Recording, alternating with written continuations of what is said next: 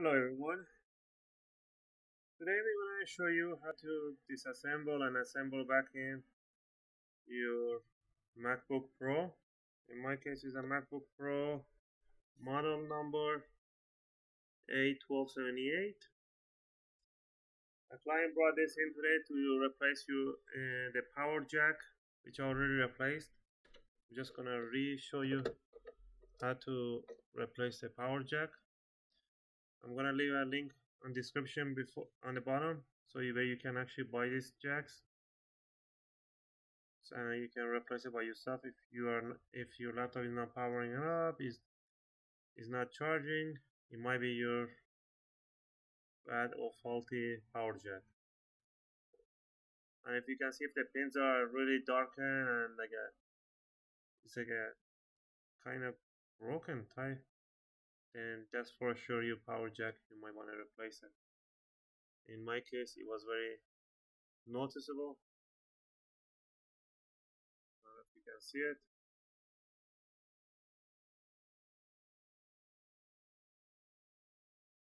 Right there. It's kind of black. So, yeah.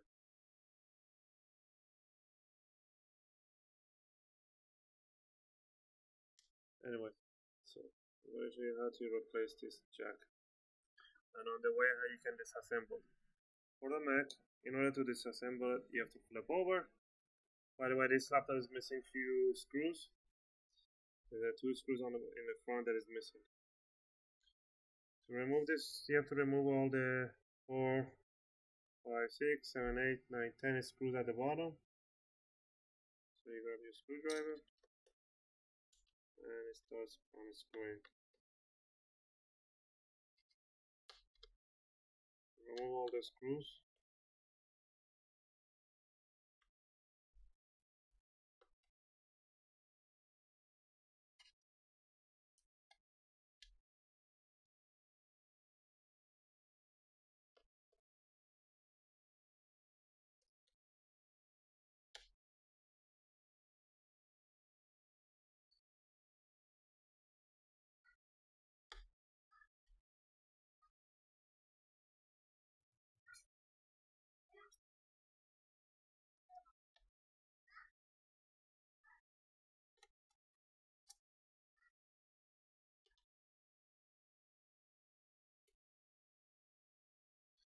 Alright, by the way, sometimes if your MacBook is not turning on before replacing the power jack, you might want to actually to take the bottom cover out, unscrew this, and clean the back cover, because the MacBook, it won't actually turn back on if there are some connectors on the board, which is right over here on this end. These pins, 1, 2, 3, 4, 5 pins, 6, 7 pins, 8 pins, 9 pins. If these 9 pins, they don't connect to each other, which is right over here, they just have to hit the bottom cover and they just start connecting to each other. If these connections are dirty or if they're not making a good contact, your laptop won't turn on. It actually might go white screen, but it won't just boot to the operating system.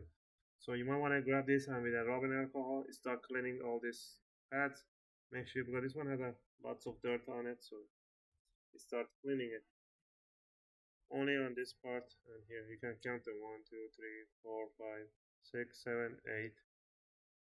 I only counted 8, and there's 9 here. Oh, there's the 9. So that's another reason sometimes it doesn't turn on. So now, first thing first, you might want to disconnect the battery. By disconnecting the battery, just put your finger under the plastic cover, just lift it up, and that's it.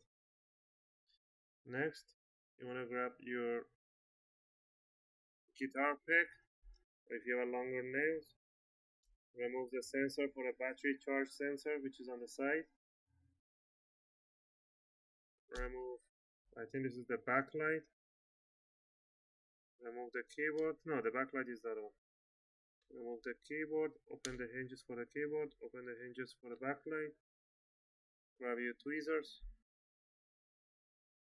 pull the cable out, pull the ribbon cable for the keyboard, remove the hard drive ribbon, remove the CD-ROM ribbon, the Wi-Fi, and the rest of the webcam cable. And for the LCD panel, lift the hinge and pull it out with 2 fingers towards one corner. Don't pull the cable. And that's it. Once you do that, you remove the fan. The fan just pull out towards the ceiling. Don't pull out to one side. Same thing with other speakers, audios. Pull up. And the last one, yeah, you have to pull to one side. You don't pull up. Slowly. Alright. Now that we got all the cables disconnected, we're gonna start removing the screws. You gotta remove the corner screws. First I have to grab the right. No, this is not the right one. Find the right one. They already opened this laptop a few times, so the screw heads are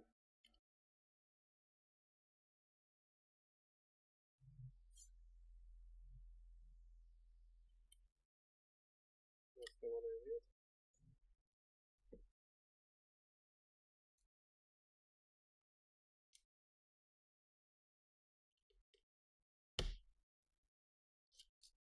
Open the screws on the corner.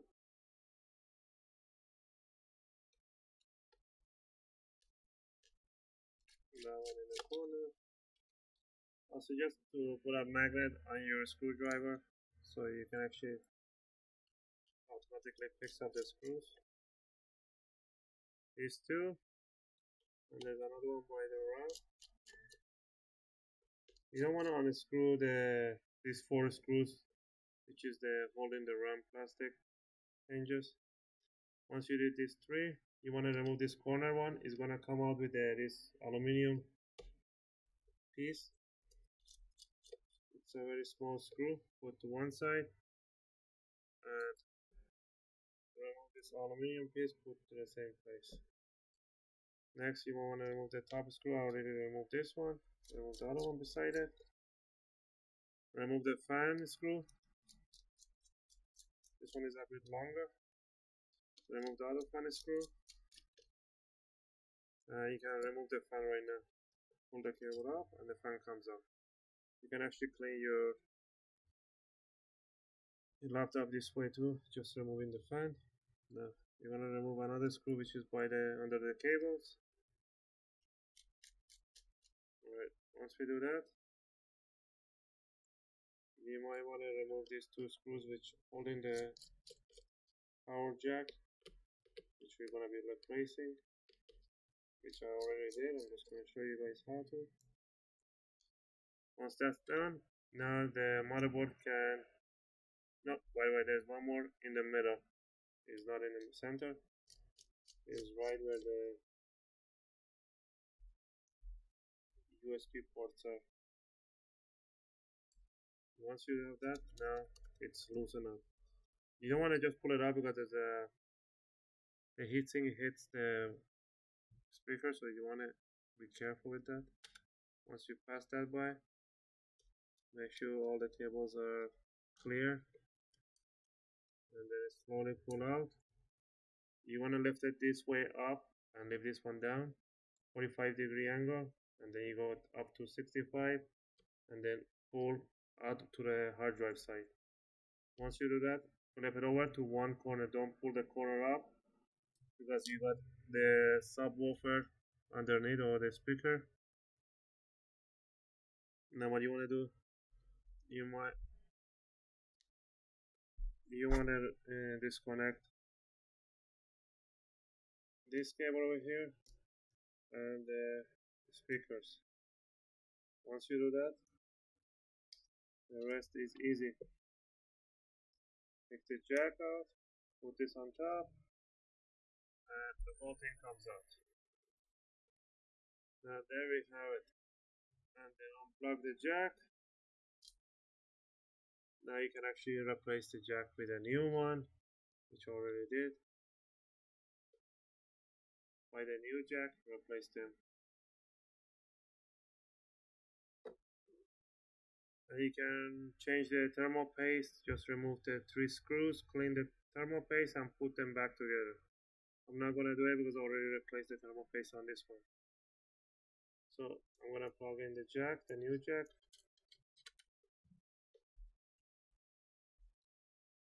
Once I do that, I'm gonna select power, put the speaker in the place, connect the speaker cable. The speaker cable goes over the speaker, over the cables, the jack cables. And the other cable is really tightened, you have to pull it slowly, not too hard.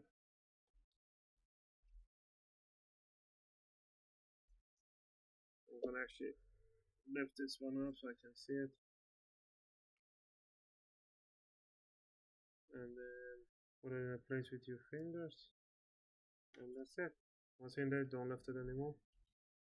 And a little bit, I gotta put the jack in the other, to the other end. Now, you might wanna hold it. I don't know. Trying to keep my head out of the camera. Bend the jack to the other end. Once you have the jack to this end, push jack to the corner. And put the motherboard in 45-degree angle. Pull the cables out, pull the other cable for the sensor out. There you go.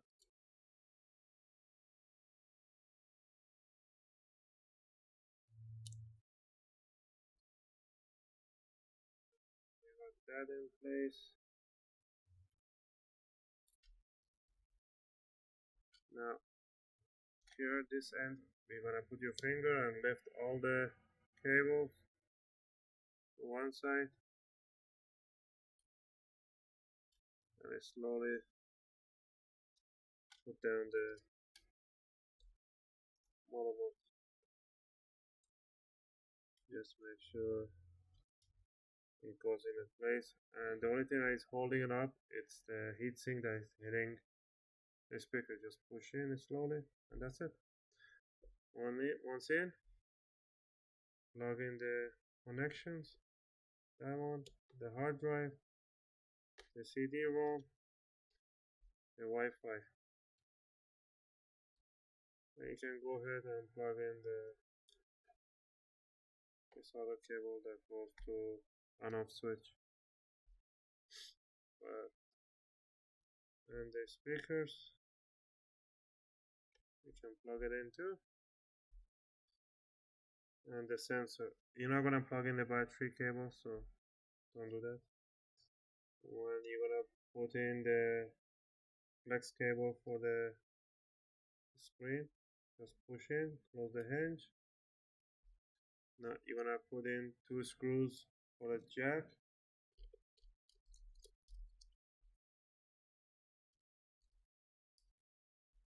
Alright, and grab the fan, put the fan in place, put 2 screws for the fan.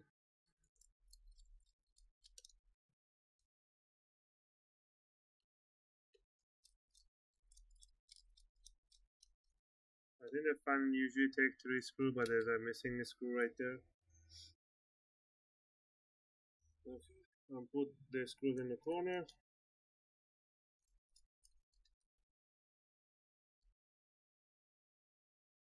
By the same power battery jack, the screw, the other end, and the screw right where the LCD is. And there's the other one by the heatsink. Stupid screw. And right there. And the last one is right by the audio cable. And the last thing, second last, you're gonna plug in the fan.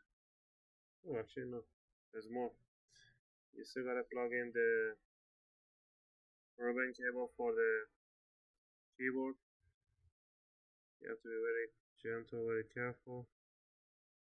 You don't want to bend it.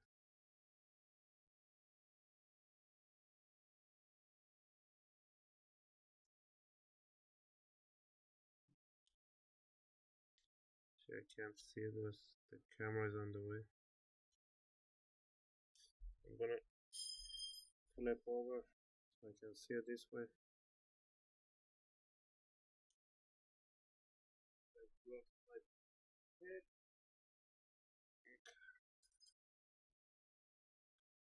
It's pain in the ass putting this cable back in. Sometimes.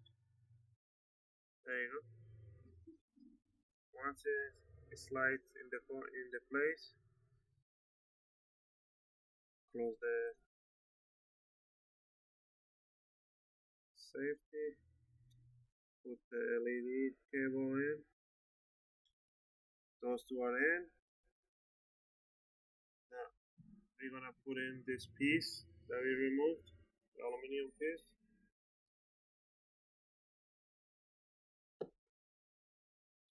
The screw for it. This aluminum piece is gonna hold the cover. Once we got those in, plug in the battery. Once you have the battery, make sure all the connections are in place. And the sensors, run your fingers over the sensors, make sure they are clean. This sensor looks faulty because it's already down, it's not actually up, I don't know why. It's pushing in with a force.